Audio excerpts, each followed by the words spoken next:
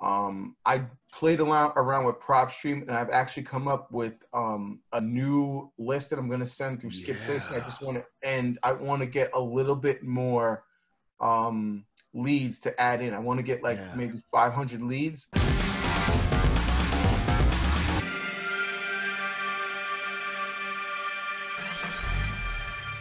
Yeah.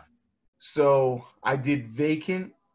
I'm sorry, I did failed MLS fail.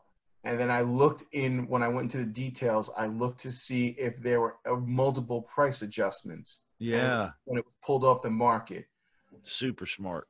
So obviously, and then a lot of them come up with pre-foreclosures, Yeah. and they're recent.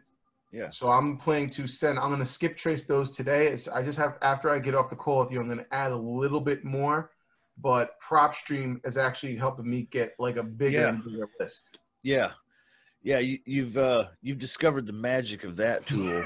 That's what I wanted to talk to you about today. I wanted to answer any questions you have and stuff and help you out in any way I can. But also, I wanted to visit just briefly to make sure that I've done my job well enough so far where you've done the appropriate things. So I want to make sure that you have enough leads and that you are getting them on a routine or a regular basis, or you feel like you can.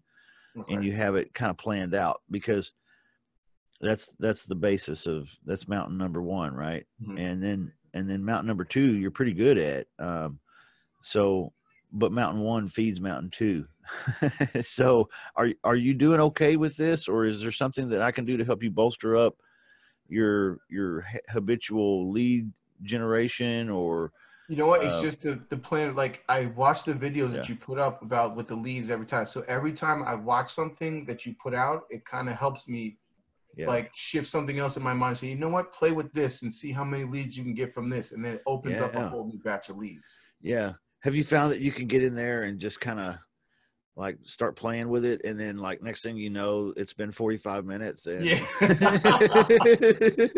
and you're all excited. You're like, oh, I think I found a new one no one's ever thought of before.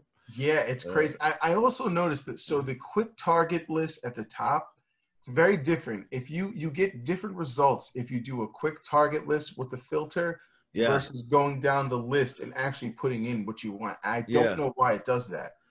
Yeah. I'm not sure either. Maybe it's arranged differently or in a different order, the listings. I don't know, but I've noticed that too. I actually like to leave the quick list finder, the drop down menu that has that big long list of where you can generalize the search. I like to actually leave that blank and then kind of go like what you're talking about, go over and really detail all of it like that. That's kind of my favorite way. There's another list that I started to compile. I've only found a couple. I'm looking for the, I think you had said something to me before on a previous coaching call, where it's the 180-day range, it's about to expire, how long it's been listed for, 160. And then I leave it until it hits the 180 so I can hit them at the end of it weren't expiring. So now they still wanted to sell and it didn't work out with the realtor. Before they jump to another realtor, maybe I can get in there and say, hey, I'm an investor. I'd like to buy your property. Yeah, exactly.